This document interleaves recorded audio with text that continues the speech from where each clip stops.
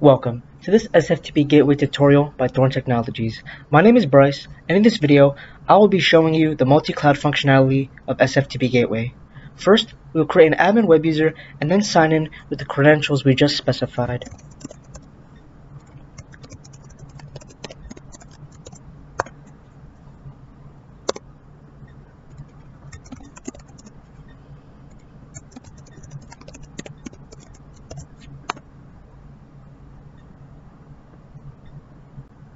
We will now configure our first cloud connection. In this scenario, our cloud storage location is Azure Blob Storage.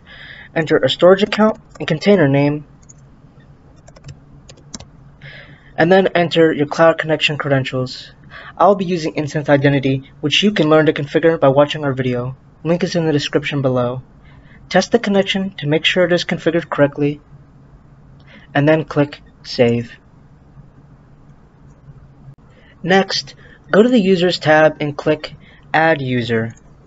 Configure a unique username and an authentication method. In this scenario, I'll be using a password. Once you've configured your user, click Save. Now, we'll use the SFTP user you just created to upload a file to our cloud connection.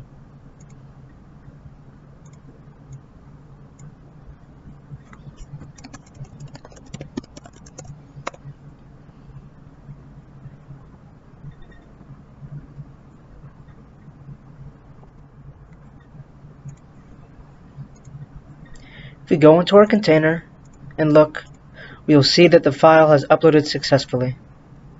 Now, we will go back to the admin web portal and under settings configure another cloud connection. This time, we'll be using Google Cloud Services. Configure a unique name, a bucket, and your cloud connection credentials. Finally, click Test Connection to make sure everything is valid, and then click Save. Go to the Folders tab,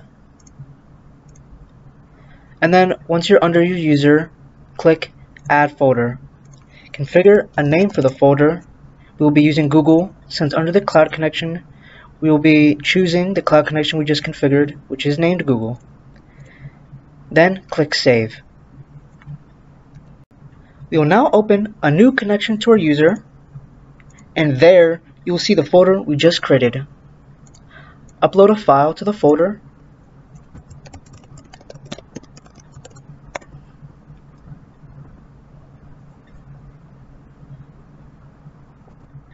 and once the file has successfully uploaded, check the bucket and you will see the file there. You also have the ability of moving files between Google and Azure and vice versa. So, if you go back to our connection and drag the folders file into the Google folder, and then click into the Google folder, you'll see that both files are there. Refresh the bucket, and there you see. That's all for this video. If you found this helpful, please give it a like and consider subscribing and ringing the notification bell to stay up to date on all of our SFTP Gateway videos and tutorials. Thank you, and have a splendid day.